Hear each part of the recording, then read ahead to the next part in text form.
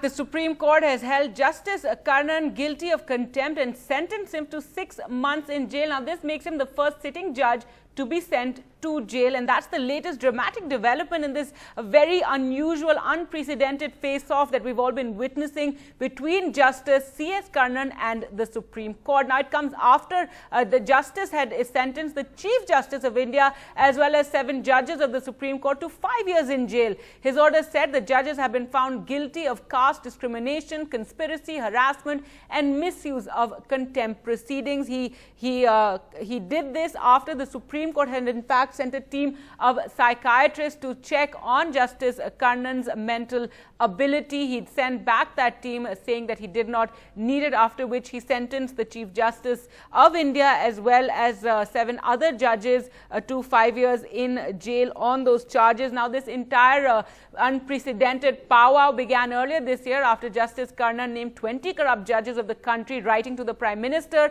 and demanding an investigation into all his allegations.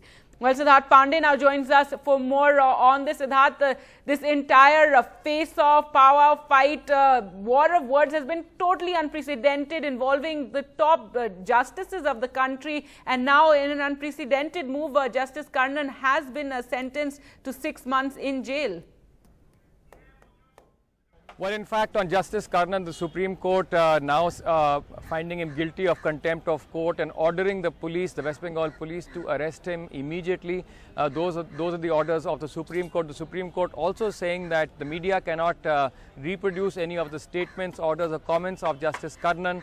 And the fact that interesting observations, of course, in court, K.K. Venugopal, the senior counsel of the and also counsel of the Madras High Court, actually asking the court that should this action be taken, because it would blemish the entire judiciary, the fact that he is in fact a sitting judge of a high court. But the Chief Justice in fact saying that he cannot just be seen as a judge, but is being seen as an ordinary person, someone who has tarnished the image of the judiciary, and therefore you have to see it in that perspective. So this decision, of course, being taken by the Supreme Court after a long tussle between Justice Karnan as well as the Supreme Court of India.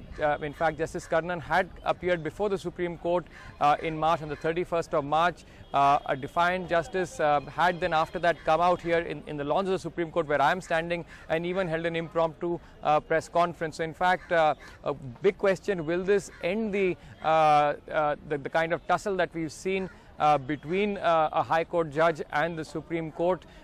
Several legal luminaries are of the view, of course, that does the Supreme Court even have powers to remove a sitting judge? But right now, of course, the big news is that the Supreme Court and the Chief Justice has ordered that Justice Karnan indeed is in contempt of court, and that he be placed under arrest and be sent to jail for 6 months. That's the maximum term that someone can be sent to jail for contempt of court, and that's the order of the Supreme Court.